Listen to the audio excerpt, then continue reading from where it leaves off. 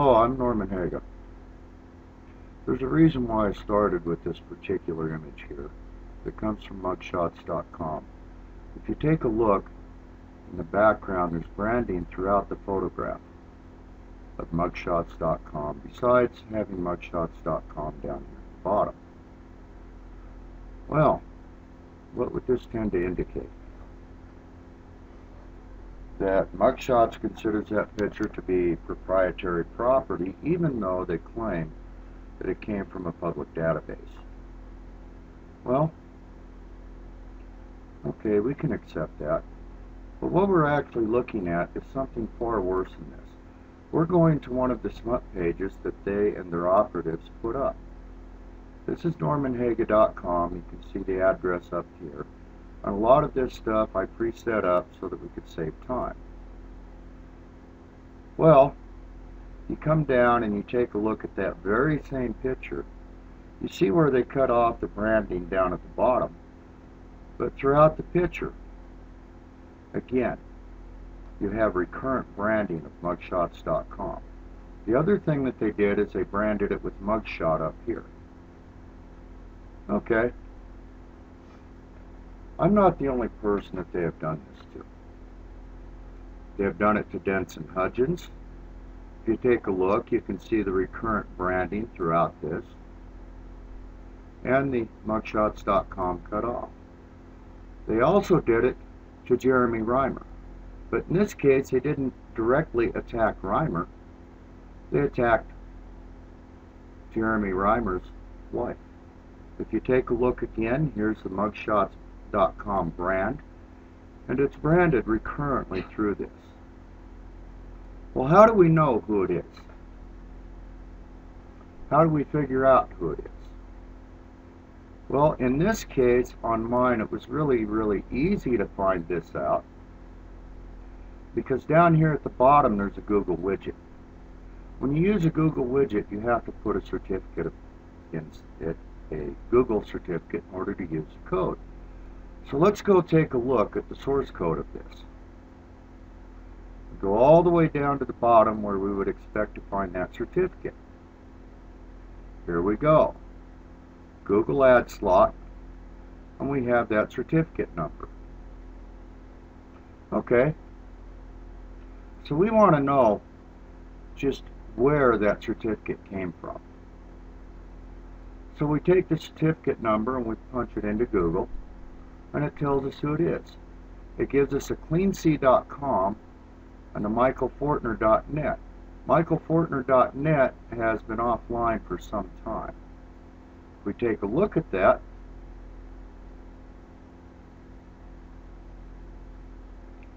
we're going to come up with a page error. It's not going to resolve. You take a look, estimated worth, you have the IP address. There's absolutely nothing there. Okay, and this comes from Web Detail. This doesn't come from the site itself. The other site that we have is cleanc.com. Well, let's go take a look at cleanc.com. This is their homepage. And as we go on down, we take a look. It gives the address. 2385 Northwest Executive Center, Boca Raton, Florida. Okay. Now I maintain that CleanSearch and CleanC are the same company. So what do we do? We go take a look at CleanSearch. You see the same woman in the picture here as you see for CleanC. However, a couple other people have been put in the picture. Well, let's go down and take a look at the address. It's the very same address. 2385 Northwest Executive Center, Boca Raton, Florida. Okay, so we know that they're a Florida business. This gives us a place to start. So we go take a look at the Florida records for cleansearch.com. Okay, we have a CleanSearch Limited Liability Corporation in Florida.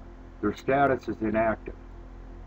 We take a look at that and who actually owns it. First of all, we see the same address at 2385 Northwest Executive Center in Boca Raton, Florida. We come down, we see that the registered agent is Kelly Ellis at the same address. If we go up and take a look, they were revoked, or their license was revoked in Florida because they did not file any tax reports. Okay, we know who this person is now, and we know what they're doing. We know why, or we can guess why they're doing it. Let's go take a look at this. Let's go take a look at CleanSea for a moment. What are they? They're an online reputation management agency. Think about that. They're an online reputation management agency. Well, what about cleansearch.com rather than CleanSea? We go take a look. CleanSearch Reputation Repair ensures a clean search of your name or business on all sites, including such facilities as Google, Yahoo, and Bing. Okay, if we go on and we take a look in through their website, they go in and they say that any attempt at reputation management outside of their agency can result in making things worse. Well, as we see, if you don't use their agency, they themselves make things worse. Okay, so we have some stuff here that we need to take a look at. Why would they do this? Well, I don't know. My guess is, because of what I've previously shown, that they are an associate of mugshots.com, or were in the past. Mugshots has recently changed its affiliate agencies and now only includes 2. Well, I want to know a little bit more about them, so what I did is I did a search. Or first I did a trace route on who Norman Haga could have been, or normanhaga.com. As we see down here, it originates from the IP address of 64.27.28.29.28. Well, that's rather interesting. I did a search on that particular IP address, and I actually came up with 89 different IP addresses or different IP websites on that IP address. I also took a look into it and went a little bit further and checked some of these places out. We've got jeremyreimer.com, we've got densonhudgens.com, we've got normanhaga.com, 911lies.com, and 007admin.com. Well, I don't want to go into all of those, but I want to take a look at something here. 9/11 lies. To the people who keep whining about the families of 9/11, well, get over it. Being a victim does not make you a hero. Too fucking bad. We lost more people in that fake war Bush waged with Iraq, so shut the fuck up and build it down. Okay? Well, we can see that the person behind this, that we've already established as Kelly Jo Ellis, is also anti-American. Is there perhaps more information on him? I did a search nationwide on various registered criminals. I came up with this out of the Maryland Sex Offender Registry. Ellis Joseph. Okay. Kind of looked familiar, so what I did is I compared it with the pictures that I had of Ellis Joe Kelly. The 4 pictures on the corner are Ellis Joseph Kelly, who also goes by Joseph Ellis Kelly, Joseph Kelly Parker, Joseph Parker Kelly, so forth. In the center It's Joseph Ellis' picture. Is it the same person? Well, you have to be the judge of that.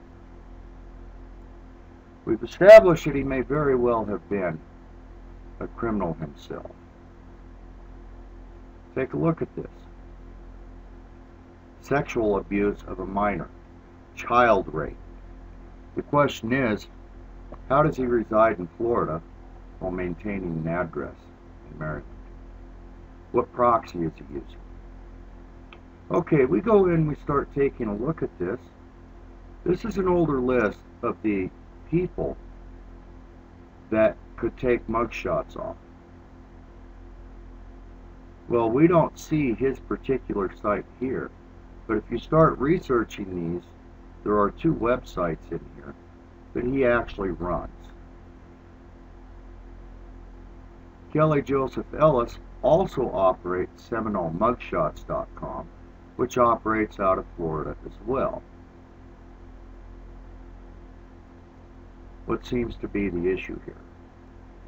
We have a man that anytime someone voices displeasure with the operations of mugshots, he puts up a slander page. I can show that he was an operative or an agent of mugshots.com. So the question that we're looking at is, what is their purpose? Their entire purpose is to extort people who have ended up in the mugshots database or some other online mugshots type database. They're trying to nail these people for between $100 and $400 per image to have removed. Some of these people, or many of these people, have never had formal charges filed against them. And some of the people were arrested on traffic tickets or failure to pay a fine that they never even knew about for a dog running loose. Well, what can we say? Is this the new American industry? To extort people?